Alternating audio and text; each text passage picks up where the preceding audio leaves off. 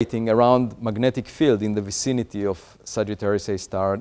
The process is called synchrotron emission. And basically, as electrons are gyrating around the magnetic field, they emit radiation because of their acceleration, synchrotron radiation. And the frequency of the radiation depends on their Lorentz factor and the strength of the magnetic field. The theory for synchrotron emission was developed last 100 years ago. But the details of how the magnetic field is organized and what's responsible for producing these relativistic electrons is still unsettled. For example, these relativistic electrons could be a result of a reconnection of magnetic fields, like we see in flares on the surface of the sun. Whenever you get two field lines that are crossing each other, they can reconnect and release energy, magnetic energy, by accelerating particles to near the speed of light. That's one possible source. Another one is that electrons can ride on plasma waves propagating and get accelerated to high speeds.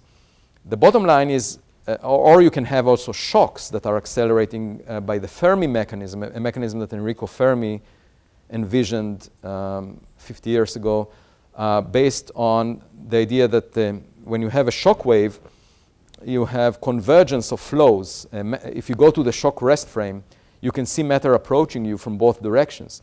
And so when a particle bounces back and forth due to reflection by magnetic field inhomogeneities, it's as if you have a tennis ball reflected from two approaching rackets. So when a tennis ball is reflected by two approaching rackets, it gains momentum every time it bounces. And so particles can just gain momentum. A small fraction of the particles have a probability of gaining momentum. And so you can calculate what will be the end result of such a process.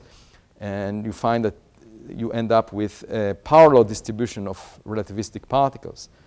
And so the existence of shocks around Sagittarius A star due to turbulence could also accelerate electrons to high speeds. And the bottom line is we see the spectrum of emission from Sagittarius A star, and we can describe it by a power law population of electrons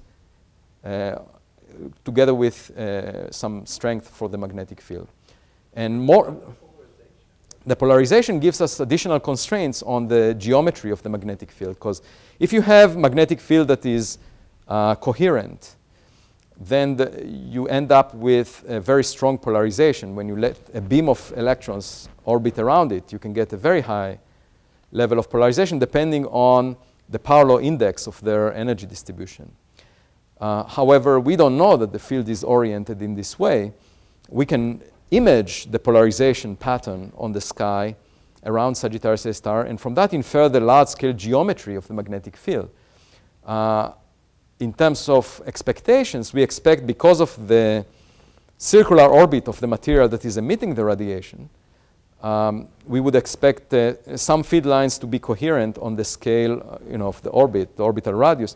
But there should also be a component due to turbulence that adds sort of a random orientation on small scales. And the Event Horizon Telescope hopefully will shed more light on the exact geometry and compare it to simulations.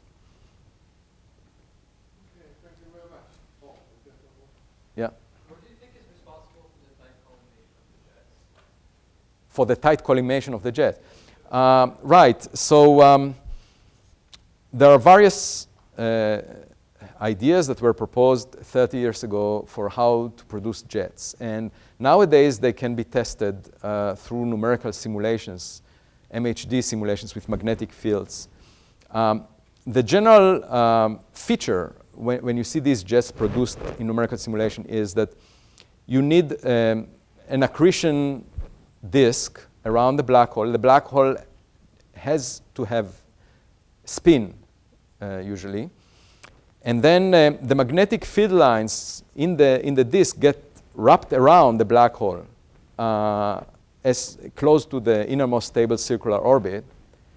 And then some of the material is going along field lines that form a helical structure like a tower rising above the black hole, and you see that in simulations. And the energy for the jet could come from two sources, either from the spin of the black hole, and this is a mechanism proposed by Blandford and Znayak, and it's called the Blandford-Znayak mechanism, where you basically spin down the black hole and give the energy to the jet.